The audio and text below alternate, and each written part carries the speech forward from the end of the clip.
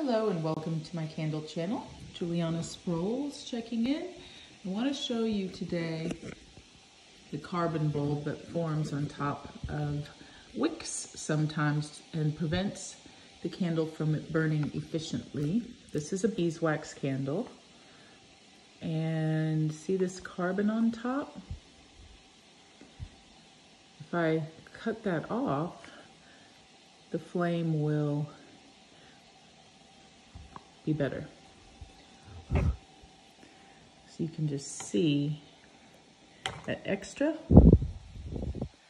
We're just gonna lift that off.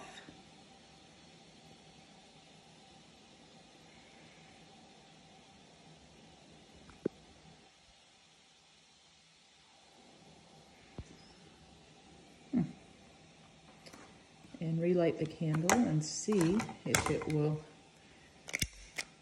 unclog it. It was doing okay on its own, but I just wanted to show. There. A more appropriate flame size for this candle. Let's see if there's another one. Yeah, here's one.